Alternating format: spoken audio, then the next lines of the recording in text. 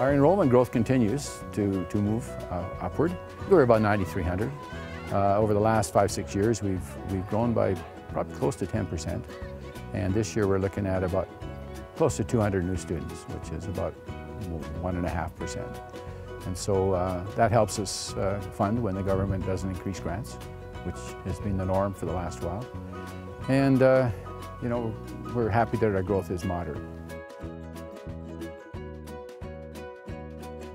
You know, the government has put in place some, some teacher-student ratios that they'd like us to follow, and we are within them. You know, I think high school is about 27, I think middle school is about 25, and elementary is 22.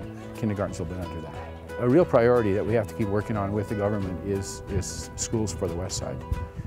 We seriously need another middle school, and because GS Lakey is huge.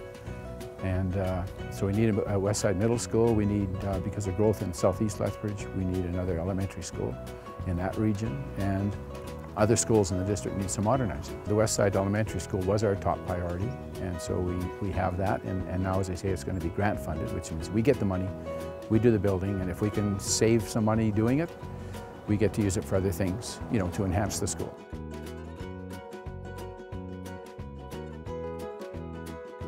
In total, it's anticipated to be about $13.4 million. Two aspects of that school that are pretty exciting, though, are that we have an agreement with the city to build a larger gymnasium so that it can be used under the joint use agreement.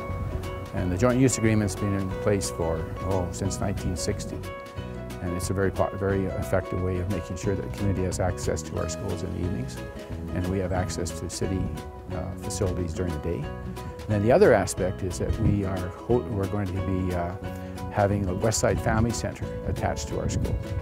And that will be built and ready for opening the same time that the school opens.